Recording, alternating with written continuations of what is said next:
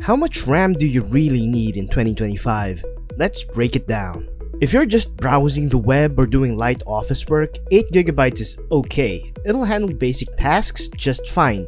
But if you're building a gaming setup, 16GB is the bare minimum to ensure your games run smoothly without bottlenecks. For gamers who also like to stream or keep apps like OBS and Discord running in the background, 32GB is the ideal sweet spot to avoid stuttering.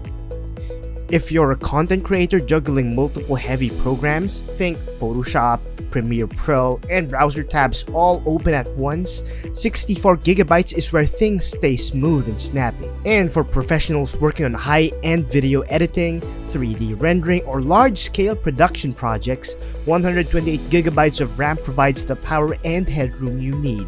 So before you buy, ask yourself, how much are you really doing at once?